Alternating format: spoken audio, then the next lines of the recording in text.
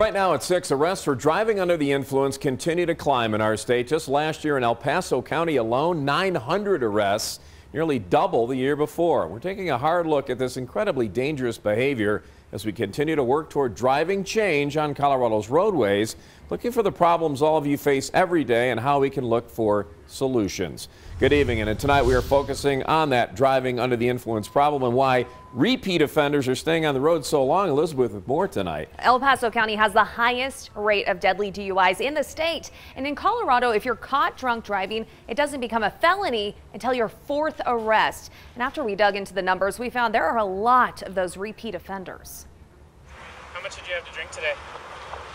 Maybe too much. What were you drinking? What lights did you have today, sir? 3? Maynard Rome there in prison now, serving a 4-year sentence after he entered a guilty plea after his 13th DUI arrest. Records show over 3 decades he had 2 DUIs in South Dakota and 11 in the Denver area. It took him 13 arrests to get sent to prison because his most recent one came after a law from 2016 made a 4th DUI a felony in Colorado, forcing offenders to spend at least 90 days in jail, complete at least 48 hours of community service, and pay for and complete an alcohol treatment program. And state records show the numbers of felony DUI cases. Check out these numbers of the cases filed since Colorado made 4 DUIs a felony. They show 5,000 people have hit that 4th DUI, and that's just who's been caught.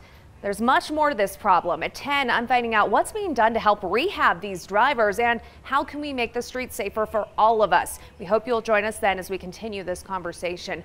And remember, all 2020 will be driving change, addressing issues on our roads and working to find solutions to make the drive better for all of us. We have had tremendous feedback from you already. Dozens of ideas we'll be working on, but keep those ideas coming in the comments. Email us your thoughts and concerns at drivingchange@koaa.com. or leave a message on our Driving Change Facebook page.